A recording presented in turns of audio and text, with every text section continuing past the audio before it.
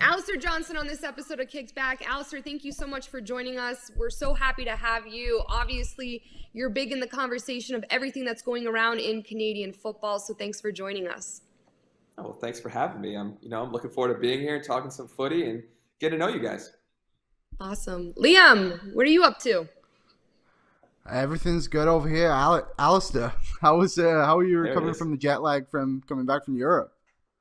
After talking to the European guys, I have to say they are right. Coming back this way is a lot easier than the opposite. When we first got to Bratislava, Slovakia, a place I couldn't even tell you where it was on a map. That first couple of days were tough.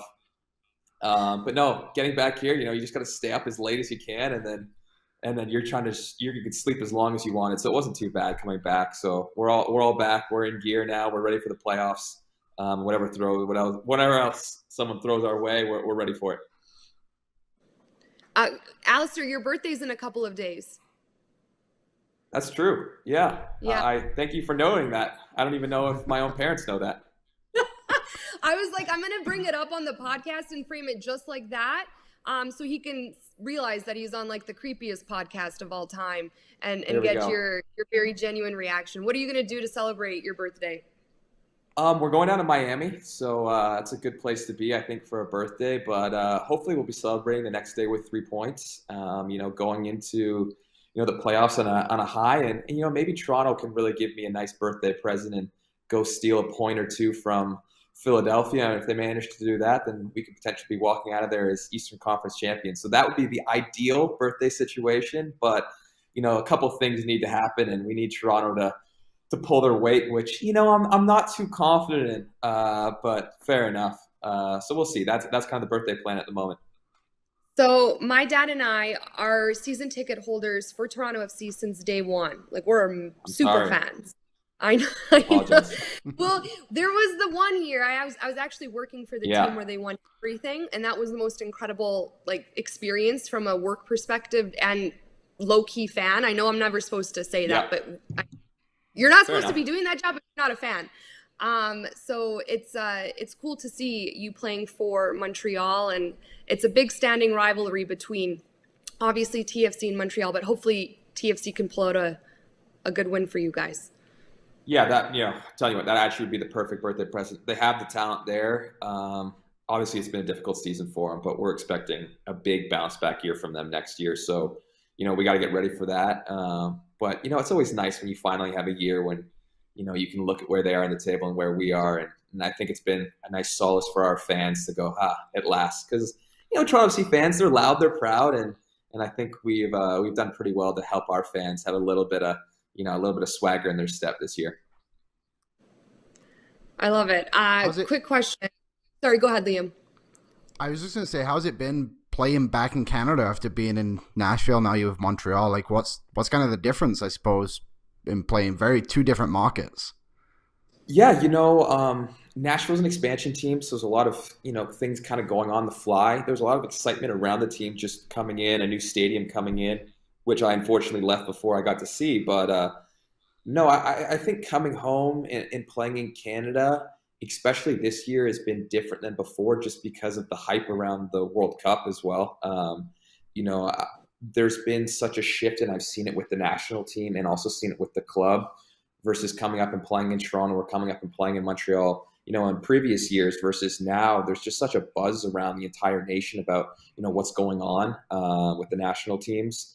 Both the women and the men's. So it's been really cool to kind of be back in that home market and kind of just experience it, just from the media, how involved they've been, wanting to get to know all the players and the fans. Everyone just wants to be a part of this. It's such a cool time to be a football fan within this country.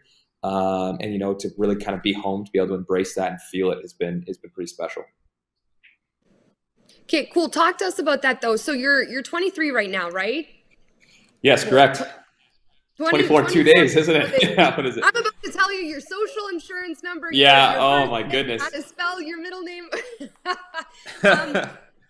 Interesting, though, because when you were growing up, football wasn't the sport it is now at this moment in time in Canada, in the US, in North America in general. And the women doing so well, winning gold at the Olympic Games, and then now you guys qualifying for your first ever World Cup in 36 years.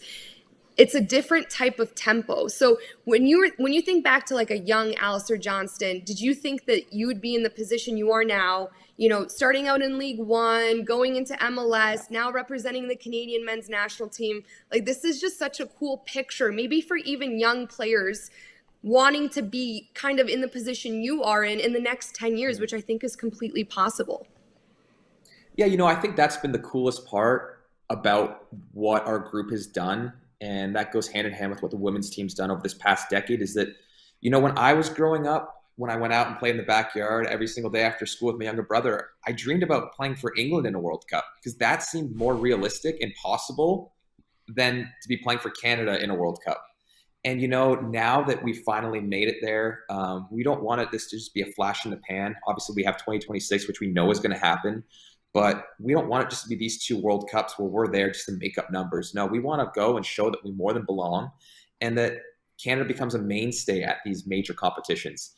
And, you know, I think that's so important because it'll give that next generation of young boys and girls the opportunity to look up and have role models. You know, you have Christine Sinclair, you're going to have Jessie Fleming, and then on the men's side, you're going to have Alphonso Davies, Jonathan David, and now we're so much more in the limelight. We're on TV. There's so many different ways to watch it. You're going to be at a World Cup, for crying out loud. You know, it really gives kids the opportunity to dream. And also from a different aspect is that you look at all the different pathways guys in our team took. Of course, there's the Alphonso Davies pathway where you get noticed at 14, 15. You're playing MLS at that age. And before you know it, you're a multi-million-dollar move over to Bayern Munich. But not everyone's pathway is that way. You know, for example, we have so many guys that took the college route. For example, now Joel Waterman, who even took the Canadian university route. So there's so many different pathways, which I also think give that younger generation hope that, you know what, there's not one way to skin a cat. There's so many different ways that I can make it. And if I just focus on getting better each day and doing what I love, you know, there's a chance that I'll be able to represent my country at a World Cup, for example. Because for me, I can say it firsthand, is that I didn't even think that was possible growing up. And now to see it and to understand that we're going to help future generations truly aspire and fully commit to it, I'm only expecting, you know, better and better players to continuously and, you know, just consistently be produced from, you know, the Canadian market. So that's really exciting because we really have a chance to change this trajectory and continue to push it forward onto new heights and new levels where, you know, we're not just, again, a team that every 36 years makes a World Cup, but we want to be a team that's consistently there and competing. And I think we have a chance to do that. So you mentioned there, like, the kind of belief when you were younger of Canada never making it to a World Cup when you were able to play. Like, when did that belief kind of start happening on this run where you're like, okay, like now we actually have a really good chance of getting to Qatar? I mean, there's a couple moments. Being one of the younger players in the group who hadn't had the battle scars of, you know, losing down in Honduras and all these different things, you know, once we qualified for the octagonal and we kind of saw the emotions of some of the older players, you know, we were kind of looking around like, yeah, of course we should have beat Haiti home and away. Like, what's so crazy about it? Look at our roster. Look at our locker room right now. We're insane. But at the same time, it kind of put things into perspective. Like, no, this isn't the norm. This isn't what Canada soccer's done over the past couple decades. Like, normally we would fall in at this hurdle because of some unforeseen circumstance. But, you know, this team is different. This team was special. And I think the moment for me where I really realized, like, oh, we have a chance is the Panama game. So pretty actually early in the octagonal. We tied a couple of the first games, you know, that we probably should have won. But Panama, ball gets just punted down the line and the center back should deal with it. And us as a back line, we're still kind of in our box, like, what's Fonzie doing? Why is he sprinting? Because you could tell he could smell something was wrong. And he just went into full speed turbo mode, meet, full road runner, caught the guy in the ball, did one of the most athletic plays I've ever seen, balancing, shielding a guy off, keeping a ball in play. And as soon as he kept that, you should have seen it because the coaching staff's always on our back line. You got to get up. You got to compress the field because our athletic players up top are just so crazy fast that if you let that stretch happen, it gets too big. But I'll be the first one to admit it. I was standing, I think, in my box with my jaw dropped. And it was so cool because as he picked the ball up, you could just see the whole crowd stand up and they sense like, oh, this is a big moment. And there was just a roar. And as soon as he got it, you're like, he's going to do something special here. Cuts inside, scores it. And I think our whole back line was still in our own 18, but just jaws on the floor. It was an unbelievable moment. And when that happened, I think that really kicked it into another gear where even like, of course, inside our locker room, we always felt that we had the ability to do it. But I think outside, all of a sudden, there was a belief around Canada, the soccer fans, that this could be the group to do it. And that led perfectly into the Edmonton games. And I think that's where we really showed that, yeah, we can have a home field advantage. We can CONCACAF other teams and that we belong. So I think that was really the moment against Panama when Fonzie had that just moment of brilliance that kind of turned it on its head, where I think everyone's like, it wasn't now like, oh, it's hopeful. It's like, no, we're going to do this. And we deserve to do it. You know what? It's we've been saying on our show that we really think, and this isn't just because we're Canadian, but we really think that this team has the potential to upset teams at the World Cup.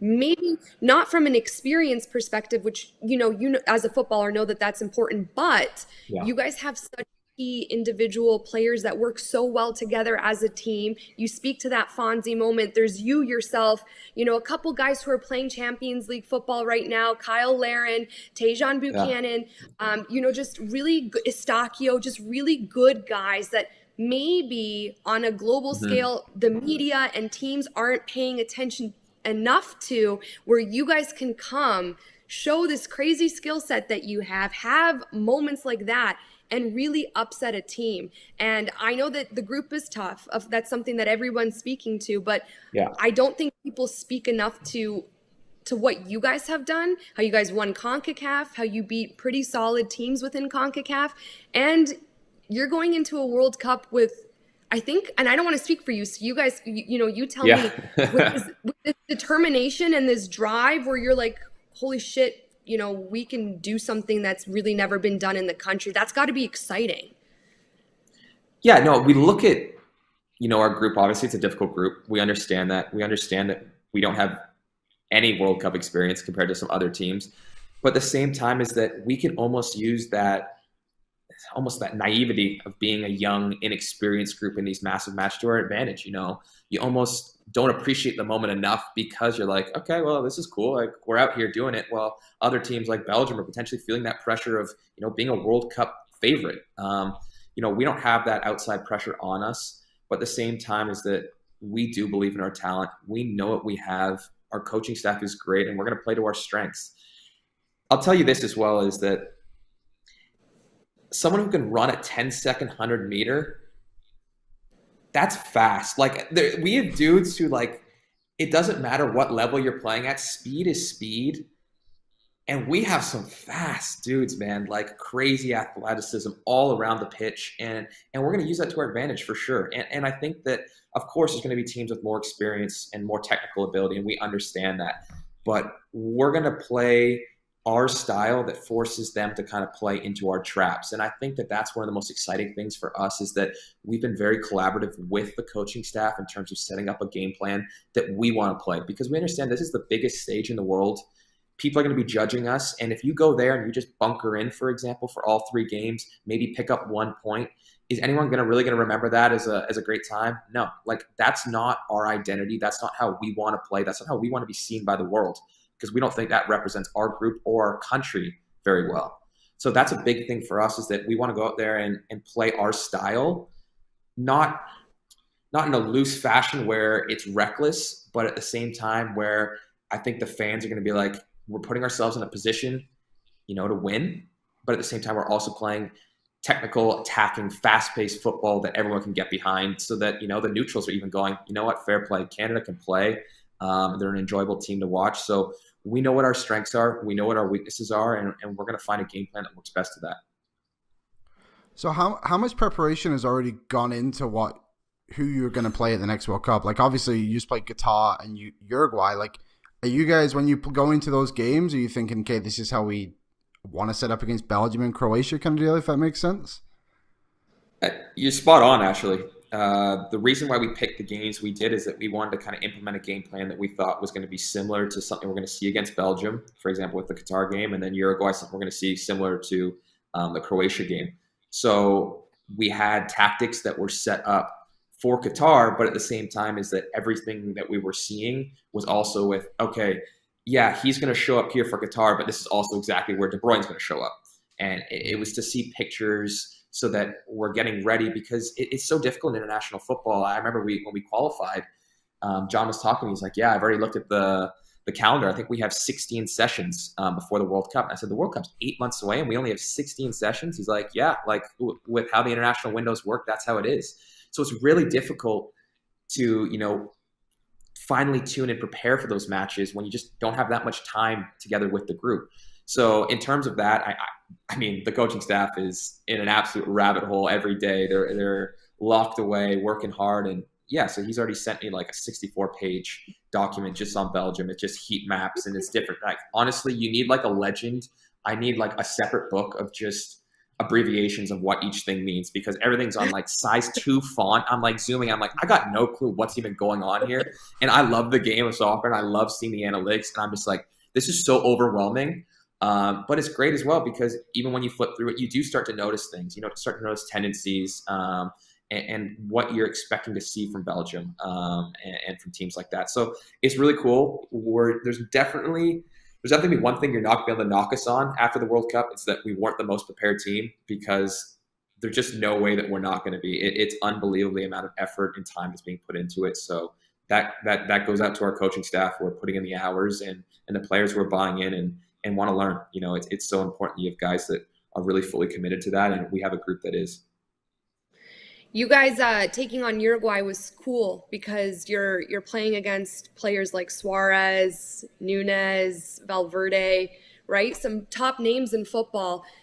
Mm-hmm. Is that something that's exciting for you, knowing that you're going to be sharing the pitch with a Kevin De Bruyne, a Luka Modric, and you guys, that's just, to me, I mean, I talk about that and I smile, because I feel like that's just such an incredible moment that you guys are going to experience. Do you ever sit there and think about that? It's tough not to be honest. You can really get carried away with it too. You're like, oh, well, hypothetically, if we were to get out of the group, would we potentially see England or, maybe Argentina in Messi's, maybe his last World Cup? And, it's right. Like, it really puts things into perspective. Like, we're going to be sharing the field and sharing a tournament with Lionel Messi, Cristiano Ronaldo. This is like everyone's childhood heroes growing up on our team. So it's really crazy like that.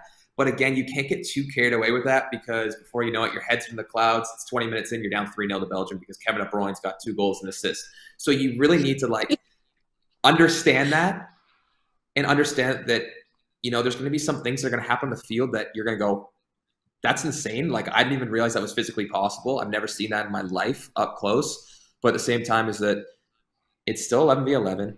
It's the pitch is still the same size. The ball's still round. They're still human that we're aware of. I'm not sure about Holland. He's not the World Cup. So, we feel good in that aspect. So it's going to be an unbelievable moment walking out there for the first game, holding each other, singing the national anthem. It's going to be really special. But at the same time, this is exactly that. It's still football. And we start off, the score's 0-0, and, we're going to have every fighting chance out there. So it's a really just exciting period. But yeah, the thought of sharing the field with a guy like Kevin De Bruyne, it's kind of mind blowing when you really think about it. How is this international break different compared to the other ones? Did it feel like more of like a World Cup kind of feel? I know obviously once you get there, you'll know what that truly feels like, but you actually had to travel this time. We said off the start, like a lot of people usually have to travel this way. So how is it different for you? It was different just in the fact that, of course, the travel there was long, but there was no travel between games. So we're used to in the CONCACAF, like your first game, whatever, let's say I was in Nashville, but you fly up to Toronto for the first game. Or, for example, let's say one of the windows, you fly down to Honduras, play in Honduras, and it's a 7-hour flight overnight right after the game up to Toronto. Boom, play there. And then right after that game, you're flying down to El Salvador. And then from El Salvador, you fly out. And it's just like, that was the craziest 10 days of my life, because I was everywhere. I've been on a plane for what felt like 2 of those 7 days or whatever it was.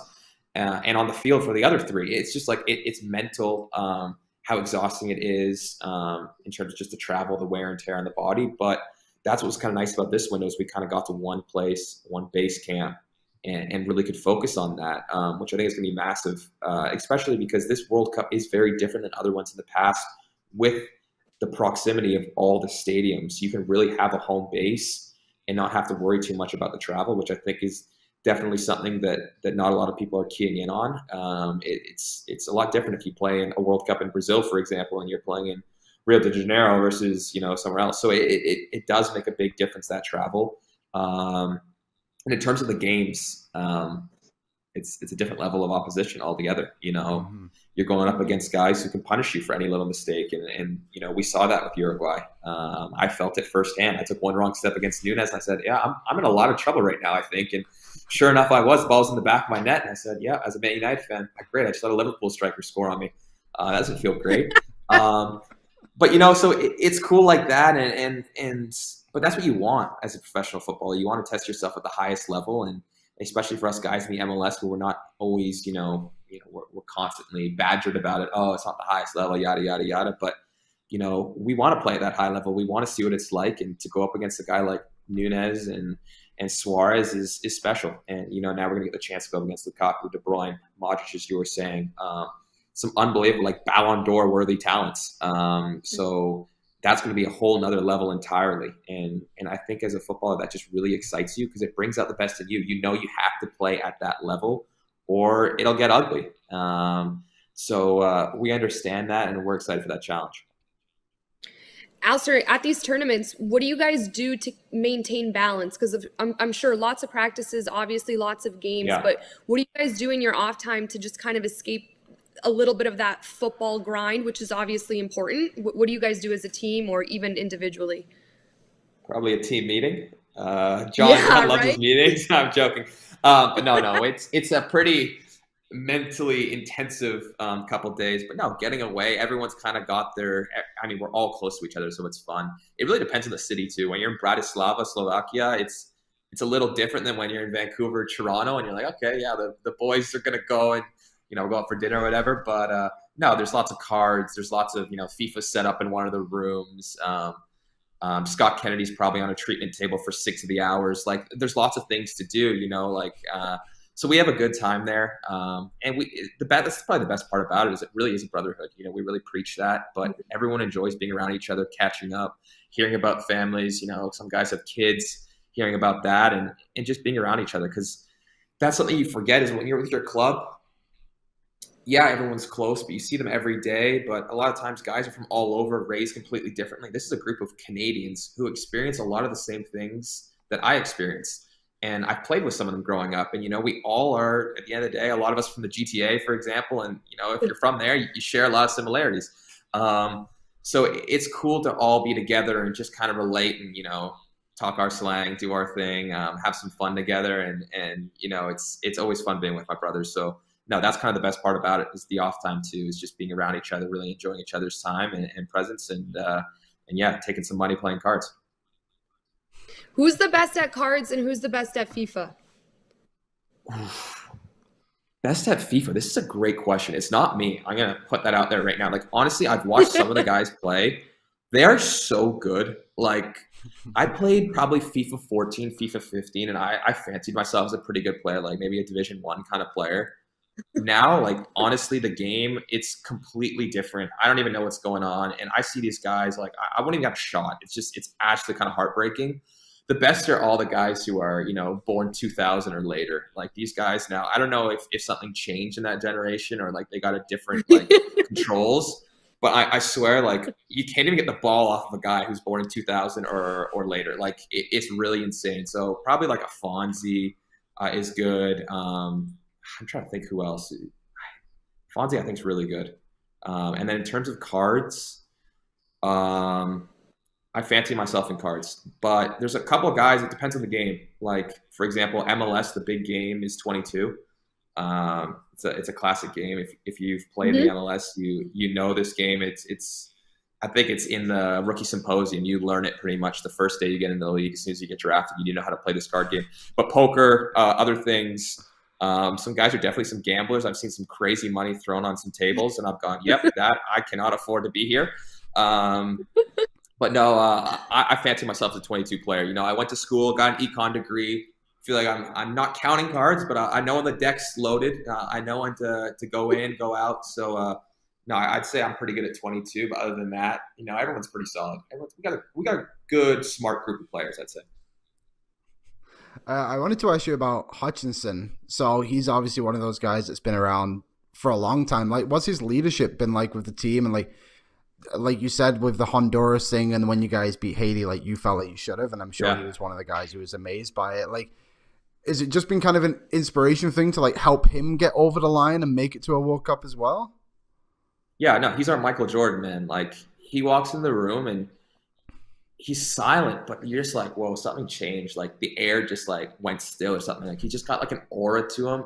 He's got such a presence. Like, when he walks in a room, you're like, oh wow, yeah, that's Teebs. Wow, that's the GOAT. So it's really cool to have him on the team too. And I mean, like, for us younger players, of course, it's a massive motivation. Obviously, you want to make it to the World Cup for your country, for yourself, for your family, but to get it over the line for those guys who have just cut their teeth with this program for so long. And, and even when they were 100 and whatever it was in the world, still flying across the country, across the world, from Turkey all the way over here to, come and play, St. Kitts. It's really impressive, the dedication, the hours, the time, the sacrifice he's put in for his country. So it's amazing to really and also for him to be a massive part of it. Like, he's not just here, as an honorary member. No, he's here. He's playing. He's such a good player too, man. I've learned so much from him, and it's also cool. He's just such a good guy. He's so humble, so quiet. Anyone can talk to him. But I feel like the outside media can sense that too. Just like, if you ever have a conversation with him or hear him talk, you're just like, man, that is a kind soul. And that's exactly what Atiba is. He's one of those guys that you just want to see succeed at life. And he's been successful in every aspect of it. So no, it's great that he's going to be able to, cap off what an illustrious career he's had with a World Cup. And, if he wants to hold on and fight for 2026, I wouldn't put it past him, because the octopus, he can do some crazy things. I think he ages backwards, a little Benjamin Button situation. But no, he's a special player, special dude, and no one more deserving. That was one of the weirdest movies I've ever seen, Benjamin Button. But a good one. A good one if you haven't seen it. Really? I wouldn't recommend it. I'm not recommending it. I'm just quoting it. It was really weird. It was really weird. But I've never seen a movie like that, so that's why I would say watch it. Okay, fair enough. Fair enough. Yeah, I see where you're going with that. It's a good angle. The only way. Okay, your first phone call after the game that you guys qualified for the World Cup, who was it to, and what was that like for you? You know what? Because we were in Toronto, my first phone call was really to Instagram Live, because my whole family was there already, and the champagne was out. We were having a good time in the locker room.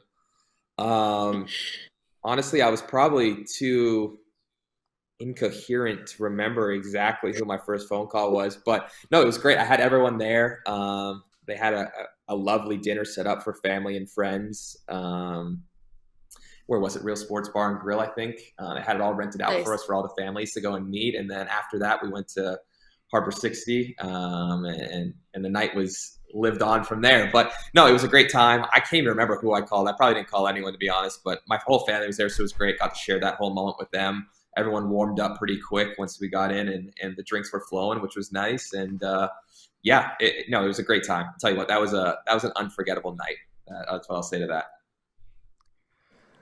So Caroline and I both live in Edmonton, so I think it'd be wrong of us not to mention those games in Edmonton. You guys are troopers. Obviously, hey, I want to give you credit. You guys are troopers for living in Edmonton. That winter was brick. That was one of the coldest things I've ever experienced in my entire life. Oh, you should have been in the stands. Honestly, so I used to live in Toronto, and then I moved here, and the first winter I experienced here, I was like, where did I come? Why is it so cold? Why do I never want to leave my house for like a solid 6-month period? And then when you guys were playing Mexico, I was like, how the hell are they going to do this? And more so, how is Mexico going to the Mexican players going to survive this?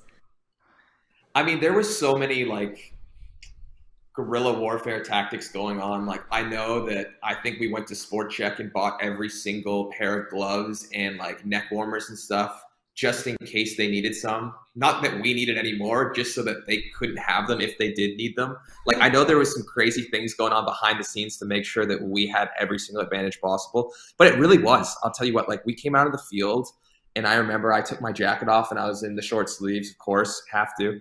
And looking across, I think it was Chucky Lozano, and I remember his face, he just went, oof, like, this guy's crazy. Like, this guy's actually a bit of a psychopath. And that's what you want, especially as a defender. You want the striker to look at you like, ooh, I really don't want to be out here.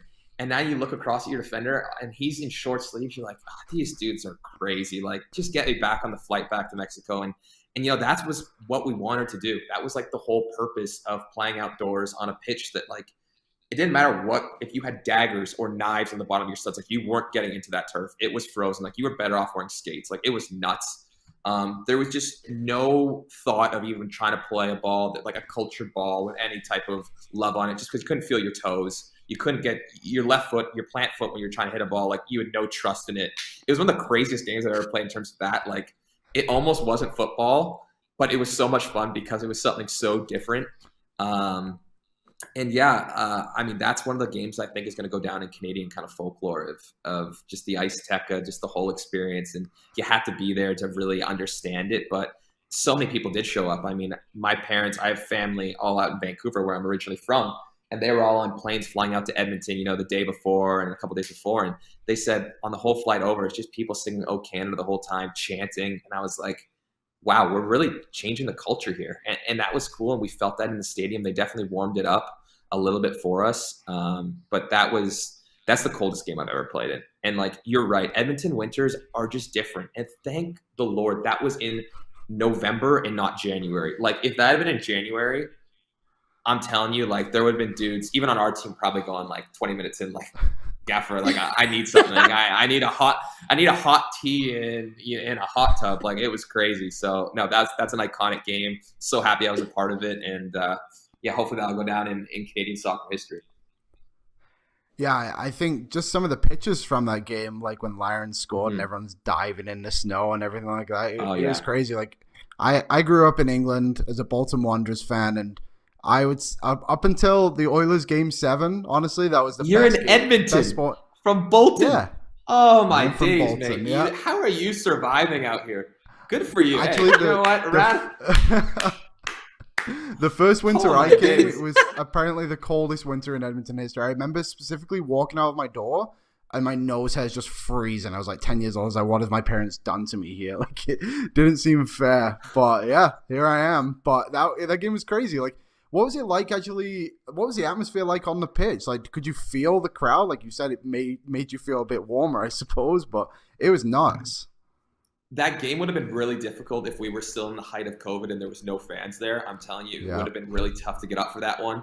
But having the whole crowd there, and when we scored the first goal against Mexico, just hearing the roar, it was like the hairs at the back of my neck kind of stand up. And it's just like, it was such an amazing feeling. And I think that people were there.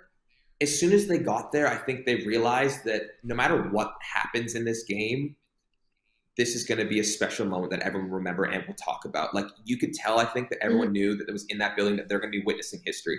Like, something special is going on here, because this was just like nothing like anyone had ever seen before or played in before. And I think that was a really cool moment for everyone. And people bought into that moment. And you could tell they were extra loud. They were extra into it. And everyone was just enjoying being out there. Yeah, it was freezing, but people had 18 layers on, hot chocolates in both hands, and we're just doing it.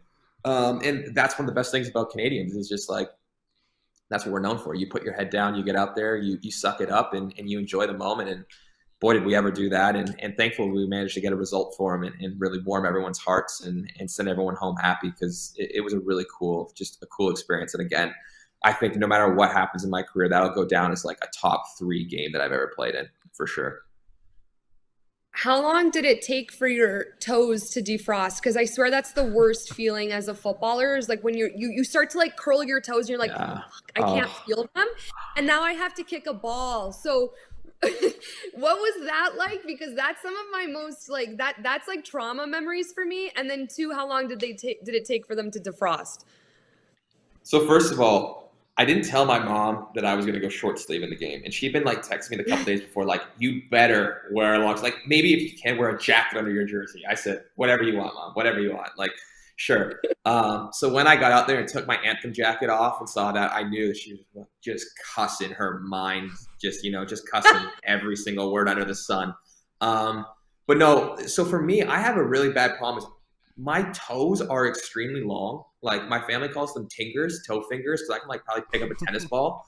So it's like, it's great for, picking up tennis balls, but it's not great for pretty much anything else, especially when you live in Canada and, that's not a lot of blood flow to your extremities. So yeah, no, my toes were icicles. So were my fingers. They're gone. I actually had frostbite, and it lasted for about a month after the thing, and I didn't really have feeling in one of my top knuckles on my hands, which was like weird, but I just like, it comes with it. It's one of the battle scars. So that was a little creepy, and I was like, am I ever going to get this back? And whatever I Googled was kind of like, yeah, if it doesn't come back in like a week, you might never get it. I was like, okay, well, it's been like 4.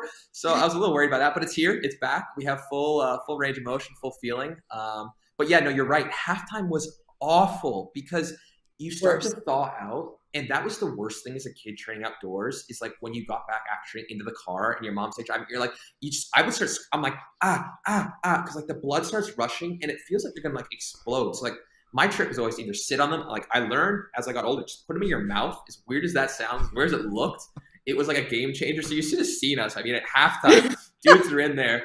Like I got like fingers in my mouth while the coach is talking to us. Like, dudes are just fighting demons. Like, I think half the starting lineup was just like, you can just see everyone's like just cussing. Like, oh, I can't say that. Sorry. You can beep that one out. No, but, you're like, totally. Everyone's just cussing. Everyone's just cussing.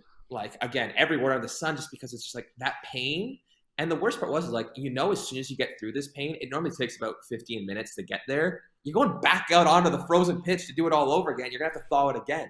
So yeah, after the game, we thawed out. It took a long time to leave that locker room because dudes were still feeling it. Like, there was a hot tub in there. You're trying to like put your toe in there, but it's like stinging because it's just like the complete opposite. Yeah. It was a whole process, and I'm telling you, like, if there'd been a third game in that window, we would have been in trouble. Thankfully, it was only a 2-game window because I think everyone just needed a couple spa days after that just to get back mentally and physically to peak shape there. But yeah, what an experience! Tell you what, like, oh my goodness, what a time.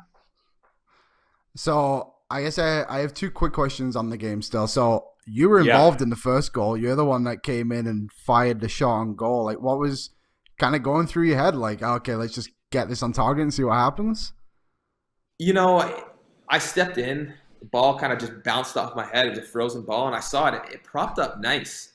And, honestly, in a game like that, when you're playing on a field that's like, whether it's sand, whether it's, whatever kind of game you're playing, but sometimes it's almost better to hit a volley because it's just, you don't have to trust the ground. So I saw it was kind of bouncing, and, Taejon was beside me. I was like, what I've been taught my entire time, Canada, like, find a maverick. All right, where's Fonzie? Where's Taejon? I'm like, they're kind of beside me. I thought, like, that's the worst. I take a shot. Oh, I put it into Rosette. Oh, sorry. You just put your hand up. Sorry, Gaffer. Like, didn't mean to do it. But I realized, I'm like, the ball's frozen. I'm cold. I can only imagine what a Cho was feeling like in net. Like, this guy has to wear goalie gloves. So I said, let's just put something on target and let's see what happens. And as soon as I shot it, I was like, ooh, that's got a chance. Then obviously the ball's frozen, so it doesn't fly nearly as far. And it actually worked for me because it died. It dipped right in front of him. And as soon as it dipped, I said, oh, this is going to be a lot of trouble. Like, there's no way that he's going to be able to corral this. Like, I mean, yeah, he's got 2 hockey gloves on pretty much. Like, there's no way he's going to catch this ball. Frozen hand, just parried it. And at this point, I'm like, I think I've done my job pretty well here. I did the whole hockey thing, get pucks on net, and now we need someone to crash the net, crash the blue crease here. And sure enough, there was Kyle Laren, Johnny on the spot, tucked it away, and the rest is history. He scored another beautiful second goal, and I'm really happy that I was a part of that because that's probably one of my favorite moments, even though I don't think it counts an assist or a goal, obviously, but it's one of those ones that I'm like, I feel like I had a pretty big part in a pretty famous game and a pretty famous goal. So, really happy with that. Well, whenever anyone sees a highlight, they're always going to see that shot first. So, another quick one on that one. Yeah, exactly. You're part of history, no matter what. Take that. So the Mexico obviously scored pretty late to make it an intense ending to the game. Like, What was that like? Like I call that. Yeah, yeah. Like where I was sat was basically on the goal line where the ball was dragged off the line. Like heart must have been in your mouth for a couple of minutes there, thinking like, okay, we gotta hold on to this and also get in the hot tub pretty quick here. Yeah. So the thing is when you play against a team that's considered the kings of CONCACAF, is that they're not going to give up their throne easily, and we knew that. And as soon as they scored that one, I can't remember exactly what minute it was, but I looked at the clock and I said, ooh, there is a lot more time than I would have liked. Because, as a soccer player, often, like, you're kind of going through the game, and especially when you're up, you're like, don't look at the clock, don't look at the clock. Like, if I wait a little longer, it'll be even later in the game. It'll be great. And, you look up at it, and you're like, oh, wow, it's the 90th minute. That's amazing. But no, I remember looking up and going, oh, I would have liked it at least been like 3 or 4 minutes later. And they just threw the kitchen sink at us. I remember that one that you're talking about that got clear off the line. I ran with my guy, and the ball went over my head. And I just said, oh, please let someone be defending behind me. I turned around, and I just hugged my guy. Me and my guy, it's a great shot of me. I'm just hugging him, and we're both looking back on the line, and the ball somehow doesn't go in, and we're still hugging each other, and the ball gets cleared. I'm like, oh, my goodness. But, yeah, your heart's in your mouth. You're just like, please, guys, just get through this. Like, it's going to be the hardest 2 minutes of your life, but, man, you'll regret it for the rest of your life if you don't hold on to this. And again, with how the atmosphere was, the ice tech, everything going on, we had to win that game. There was no way we could possibly lose that. And I think deep down, we all knew that. We just said, look, we're going to leave it all out here. And also, we knew that if we won that, we're going to be top of the table going into the Christmas break into New Year's of the Octagonal. And we managed to hold on to that. It was a massive result. And yeah, there was definitely a lot of squeaky bum time at the end. But hey, that's the sport, baby. You got to love it. I love that Liam brought up your shot because it was a cracker of a shot, but you played some midfield in your days. So you're not shy to take a nice – yeah. Don't be scared of me, Alistair. Be scared. Yeah, I was about to say, this is deep in the Wikipedia, isn't it? It's our job. So you have that like versatility to your game, obviously, that we see as a right back, but – you also have that experience as a midfielder. What's that been like for you to kind of evolve your game and change positions like that? Did you do that collegiately? Yes, I did, actually, out of necessity. A right back going into my senior year got hurt. And, the coaches kind of flirted with the idea. And I was like, and I kind of had a feeling going into my senior year, I'm like, I'm the one that's going to get shafted out of the midfield three to get put out at right back. And as soon as we got there for preseason, it was exactly that. But then I realized, I'm like, man, this is fun. Like, our team has 60%, 65% of the ball. Like, I'm not really defending. I'm just overlapping, and I'm not getting marked. And also now, like, I can go and show my athleticism. I can run up and down and do a lot more than I was allowed to really as a 6 at Wake. So that was really exciting. I'll never forget, like, the first training we did it, we kind of played 11v11, and they put me and my winger who plays now with Minnesota United, Justin McMaster, a Jamaican guy who's lightning quick, and me and him just absolutely tormented the left back. And anytime you looked over at the coaching staff on the side, they're just grinning ear to ear. They're like, oh, we have a very good thing going here. No one's going to know what's hit them. And, I could have taken it kind of as, a bit of like, oh, really, I'm going to be the one moved to right back. Like, you couldn't have found someone else. Like, this is my year to start center mid. Obviously Wake, we're one of the top teams in the nation. But I saw it as like, look, this is a great chance for me to really prove myself that I can play different positions. And I think I deep down understood that my ceiling at right back was going to be higher. Of course, my floor was going to be lower than at center mid, as it's a brand new position and you're starting at a pretty high level. But at the same time, I kind of relished that challenge of, if I do well at this could be a spot that, takes me to the MLS. Because at that point, I hadn't really been on a ton of scouting boards for, whatever reason it is. But, I was kind of just looking forward to having a chance to potentially play pro. And, right back ended up being that one. And I think I took a lot of the stuff that I learned from being a center mid my entire life and brought it into playing right back or right wing back now with Montreal or right center back with Canada. You see the game from so many different lenses and angles that you understand what each player wants more, what you're playing with, and what each player doesn't want that you're playing against. And I think that's been one of the biggest things, is that I can really kind of go, oh, I know what that guy doesn't like because I played that position. I know what I didn't like when I was there. So I know what I need to do to force them into spots where they're going to be uncomfortable. So I think it's been a really good tool that I've had. And I think for young players, it's really important to play different positions and see the game from different ways and play in different formations, different systems, because there isn't one way that's necessarily the right way. Of course, you could say maybe Pep Guardiola's way, but there's Champions League would say otherwise. But you know, like there's so many ways, different ways to play the game, and it's so important for young players to learn different things, because just because you're good at something, it doesn't mean there might be a different spot or, you know, a different system where you can be even better. And that was kind of something that I looked at, and I didn't see it as a punishment. I saw it as an opportunity, and it ended up paying off. Quickly, collegiate, you know, soccer, maybe for the listeners who are young and they want to eventually go to the US and play, it's a grind. Yeah. It's a grind. Athletically, academically. It's not easy. Probably taught me some of my biggest physical and emotional lessons in the 5 years that I were there. What was it like for you? Wow. I had a red shirt. Bravo. Good for you. 5 years. I know, but everyone who said, even I know a lot of people that redshirt, they went, ooh, fifth year, that's going to be tough to get me to come back for another year. Like they're just, you're so emotionally and physically spent. Like you're exhausted after it. It's such a grind. Exactly. Okay. So it's so funny. I've said this to someone before. When I finished that 5 years, I was like, Jesus, never, ever respectfully sign me up for this shit again. I said, if someone gave me a suitcase with $1 billion cash and they said, do it again, do it all again for 5 years, on everything I decline. And that's not a knock to collegiate soccer. You know, it forms the person you are. It forms the footballer you are. Like I got way better when I was playing there. It was really good competition, and you're really forced to kind of go to another level. But it's challenging, and that's something that I always feel is interesting. It's not sometimes always talked about, but what was your experience like, and how did you balance, you know, the school and the soccer? Well, this is the thing, is what I was taught very early, is that there's 3 branches of college. You're going to have the education, you're going to have the athletics, and then you're going to have the social. Pick 2, kick the third to the curb, because that's pretty much what's going to happen. And you really have to at the beginning, because there's so many guys that get there, and from my experience is that, you know, like college parties are fun. You know, like, oh, look at the frat life, look at all these sororities. Like this can be a lot of fun. And all of a sudden they're too focused on that they then forget about either the education is generally the one that gets next forgotten. It's the one that gets kicked to the curb. And before you know it, they're struggling academically. Now you're not eligible. Your coach is going, what's going on? You're missing class, all this.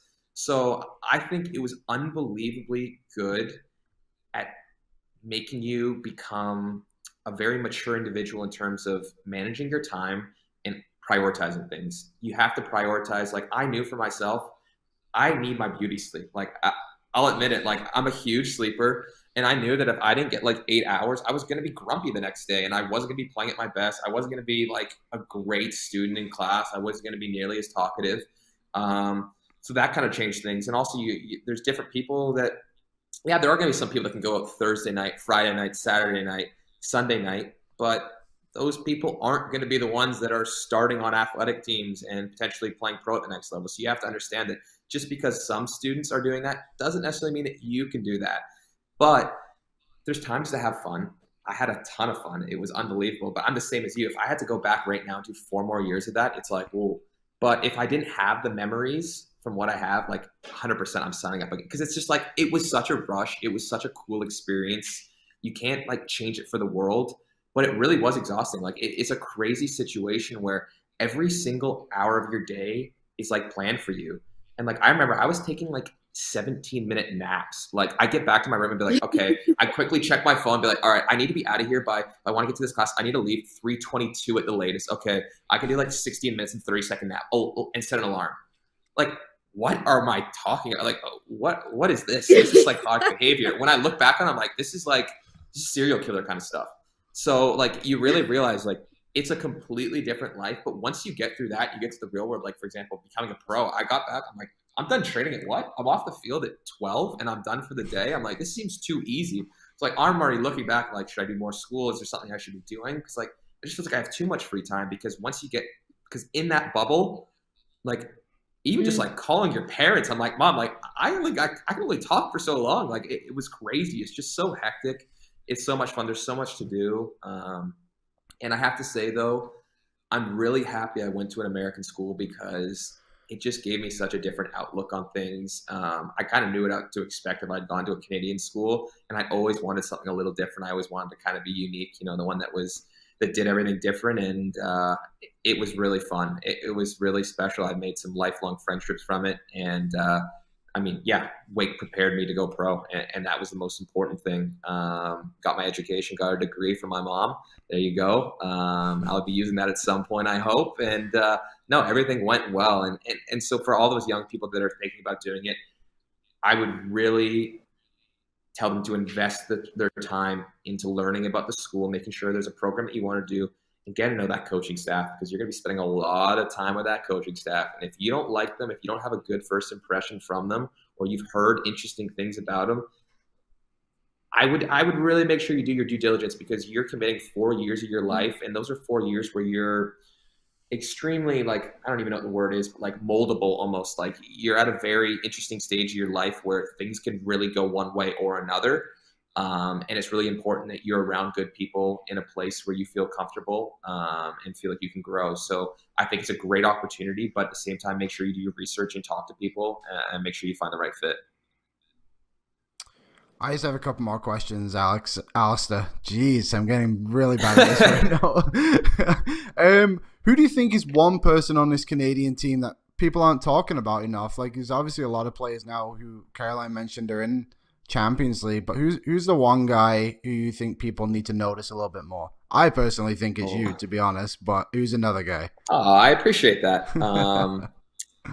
This is a great question. You know, I think before Taejon's move, it was Taejon for me. It's like, I remember going up against him in college and the MLS going like, what is this guy doing in this league? Like, get out of here. Like, come on, man. Like, there's no way someone should be dribbling at me right now, dropping a triple step over and gliding by me. Like, this is ridiculous. Like, come on. So he's just an unbelievable talent.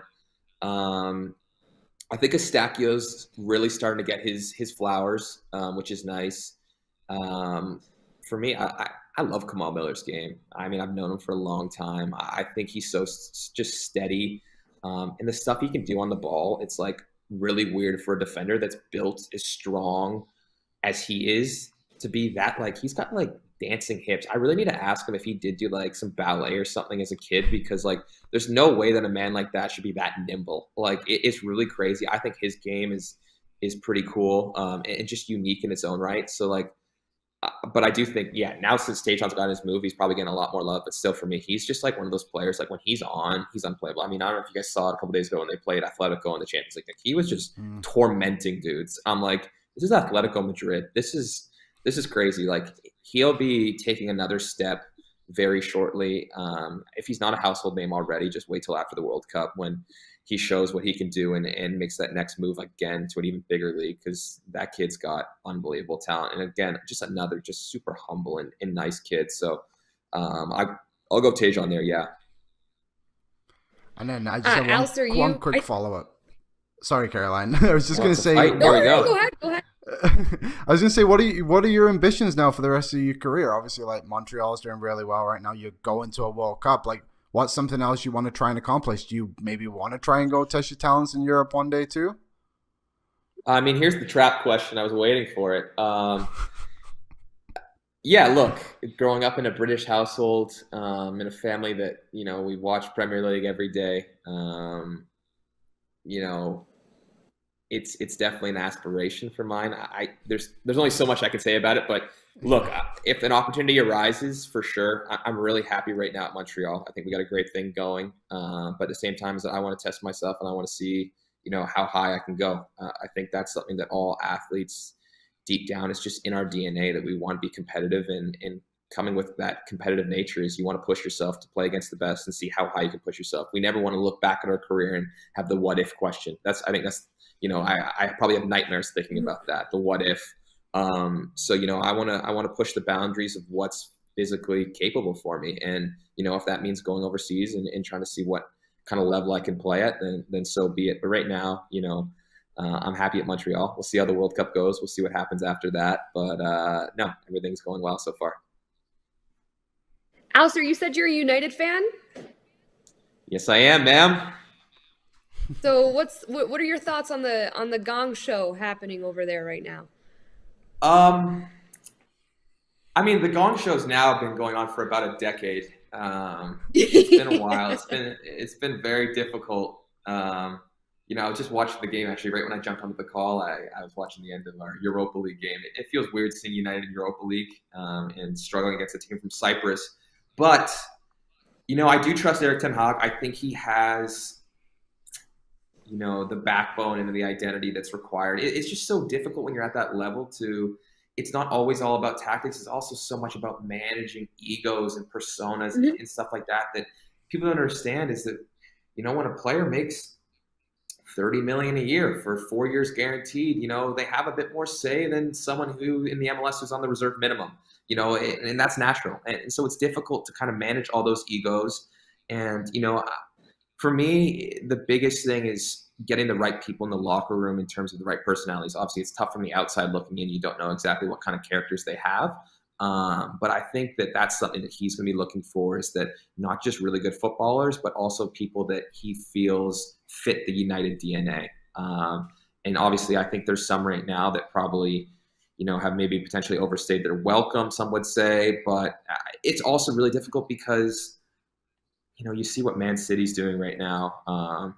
Obviously, Liverpool was struggling a little bit this year, but what they've done over the past couple of years with Klopp, and now you look at Arsenal. I mean, I really enjoy what Arsenal's doing. I think that Arsenal's a perfect example of what you need to do is you need to trust in a manager. If you believe in this guy, don't look at a small sample size. Continue to give him opportunities, because there was already options there where they could have gone, yeah, sack Arteta. You know, there was fans in England are hilarious like that. They lose 2 games. It's like, get them out. And I'm like, mate, are you looking what I'm looking at? They have a team full of 21, 22, 23-year-olds who are competing for the top 6. And right now, if you just give Arteta time, he's literally making a mini Man City there. Like, they're a lovely team to watch. They play some unbelievable football. And when you dominate a game like that in terms of, you know, through all the different aspects that they do, you're going to win the majority of their games. But of course, there's going to be games you're going to lose. You know, there's going to be things that happen. It happens to Man City as well. There's a reason why they haven't won the Champions League. So I think for me, it's just like, if this is the guy that they truly want to get behind, an Erik ten Hag, you got to fully back him. You got to give him the time. And you got to understand there's going to be ups and downs. It's probably going to take, you know, 3 years, probably 5 or 6 transfer windows before you really start to see progress. But the problem is that United is such a big club. It's been in such turmoil now for the past decade. You know, they have the whole thing going off, the owners taking money out of the club, all of this. Old Trafford needs money put into it, the debt. There's just so many things going on for the fan base that it's like they're getting very impatient. It feels like it's just rebuild after rebuild. But for me, when I look at the managers that they've hired since Sir Alex left, this is the one that probably fits the DNA the most in terms of this is the best chance to really be a long-term stay and a long-term, you know, manager. For me, it always felt it's been like stopgap managers. It's just been like, yeah, he can do a job, but at the end of the day, it's like, you really see Jose Mourinho being at Man United for 2 decades? I don't. I never saw it. So, yeah, I'm really hopeful. I'm hoping Erik ten Hag gets his chance, and I hope that he's the one. You know, I really do. Oh, my goodness, please.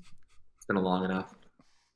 I feel for this season, United fans, Liverpool. My dad's the biggest Liverpool. Don't feel for Liverpool fans. Don't feel for them. Well, don't feel. For I them. say that. So I'm an AC Milan fan. So I hate Liverpool for the obvious Champions League final reason. But my dad, who's like my guy, he's the biggest Liverpool fan. So he went last season to them almost like headlining about the quadruple. To this season, I was telling Liam the other day on our show, they played the other day against was it Brighton that they played against? And I called him in the morning. Oh, my goodness. Right? It was so bad. But I called him. That could have been 5-0 within 10 minutes. Yeah. I know. I called him and I said, hey, Dad, like, what's going on in the game? Because Liverpool's playing like shit. And he's like, I'm not watching. I'm grocery shopping. I'm like, you know that if my dad's not watching and he chose to do groceries during a Liverpool game, it's only like, it's a downhill, like a little bit of a downhill season for Liverpool. So, yeah. How do you think your Milan's looking? I saw them yesterday against Chelsea. It was okay. I mean, I'll take Leao off your hands if you guys are willing to sell. United would gladly take him, I think. Leao's good, and Portugal is going to be a sneaky team in the World Cup, I think. I agree. I'm very sad about AC Milan. Obviously, last season they did well. They won Serie A. Zlatan Ibrahimovic, when it came out that he played 6 months with a torn ACL, I'm like, this guy's like, we think, like, he's not I human. have this theory. Again. He's not human. So I was so happy and I was excited, and I was saying to Liam on our show that I think a lot of the Italian teams, we were both saying that a lot of the Serie A teams would do well in the Champions League. And for me, it was a lock that we would beat Chelsea more than the other teams that we were playing. And yesterday was just, it made me sad. Like, that's the only answer I have is I saw that and I'm like, this is. You thought it was a lock that they were going to beat Chelsea yesterday at Stamford Bridge? Yes, because I think Chelsea's the most overhyped team in the Champions League. And I also said this about Tottenham. So yeah, I'm not. And I also think I'm with you. I also think it's bullshit that they fired Tuchel the way they did. So we talk about teams like being done with their managers. Chelsea's right up there. That is one of the crazier takes. You thought AC Milan was a lock to beat Chelsea. That's a crazy one. I mean, First of all, they need to learn how to mark Thiago Silva on corners, because there was 3 in a row and he won the header every single time and they eventually scored. I said, I mean, surely someone else is seeing this and yelling at someone to, maybe mark the guy who's winning every header. So that was interesting. And I'm with you on the Tottenham. I think people were a little too high on them. They play a very, I mean, I love Victor Wanyama. He's my boy here at Montreal. He obviously played for Tottenham, but I think they're a little overvalued in my opinion. They're a little one-dimensional. I don't see how they're going to consistently beat the lower side teams, where I really feel confident that Arsenal can go out and beat anyone outside the top 6 3-0. I just don't feel that with Tottenham. So yeah, I'm with you on that. But that Milan one, wow, that's a hot take. That's a hot take. Maybe it's because, like, I mean, the way I am is I would never assume my team's gonna lose. I feel like I'm like low-key manifesting a win for them. So just based on like their form and everything, and a lot of the young talent that they have, I was like, Chelsea's gonna not do well. They're not gonna do well. They're not gonna get out of the group, and AC Milan's is gonna win that game. I was really confident, but yeah, I was proven wrong. So what can you do? Okay, before we let you go, Alistair, we appreciate your time so much. Before we let you go, who was one player that you grew up watching that you were like, this guy is my idol? Oof. I was a center mid growing up, so it was probably between Paul Scholes and Zinedine Zidane. Not because I played anything like Zinedine Zidane, but just because whenever I watched him, I said, this guy is magical. And Paul Scholes, this guy could ping a ball wherever he wanted to on the field. And being a United supporter, he was my guy. Awesome. What'd you think of Zidane's headbutt? Iconic. I hope I have a moment as iconic as that at the World Cup. Yeah, maybe not for a headbutt, but hopefully I have an iconic moment like that at the World Cup. Maybe I'll have to shave it and polish it off for a good headbutt. But no, he's such a special player, man. I mean, how he played the game, time slowed down for him. And there's not a lot of players in the history of the game where it's ever looked that easy, and you got to appreciate that. And I think one of my biggest things is when I look at those kind of players is that you got to look at what other top players of their generation said. And like, he's one of those guys. And I think Paul Scholes as well, that people say like, wow, one of the most difficult players to play against. And I think that when you get that kind of love, it's one thing to get it from the media. It's another thing when you get it from your peers. It just means that much more, because these are the guys that go up against you. And I think I'm exactly the same. It's like, I know exactly what wingers like everyone rates in the league, for example, but I know which ones are most difficult for me. And like, I'm like, yeah, those are the guys that I would pick. And so, when you hear that from your fellow peers, I think it means that much more. And it really goes to show how good they were. And I think Zidane and Scholes are 2 perfect examples of that, of guys who were like, obviously got a lot of love, but at the same time is like, maybe were even still underappreciated. Mm-hmm. Awesome. Alistair, thank you so much for your time. We're big fans. We're rooting you guys on. We're going to be watching you in the World Cup, and we hope that you come back on one day. Maybe United turns it around and you can give us your in-depth analysis of the transition that they had. All right. So I'll see you guys in 2 decades then, or what's the plan? I mean, literally, see you never is what we're saying. Yeah, see you never. Is that what it sounded like? That was like the most unopened invite I've ever heard. Okay. Cheers. Well, thanks for having me, guys. This was fun. It's a good talk.